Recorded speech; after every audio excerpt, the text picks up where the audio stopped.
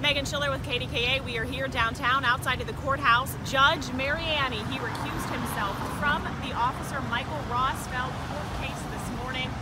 It was pretty heated in the courtroom at times.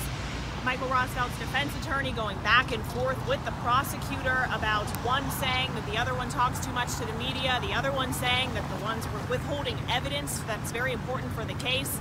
Overall, the judge finally decided he's just going to step down and turn this case over to someone else. Since the attorney, Pat Massey, raised the issue that possibly he couldn't be impartial in this case. We're going to get into all of the details and break it down for you and what all of this means, not just for the family of Antwon Rose, but also for Michael Rosfeld. Be sure to tune into KDKA.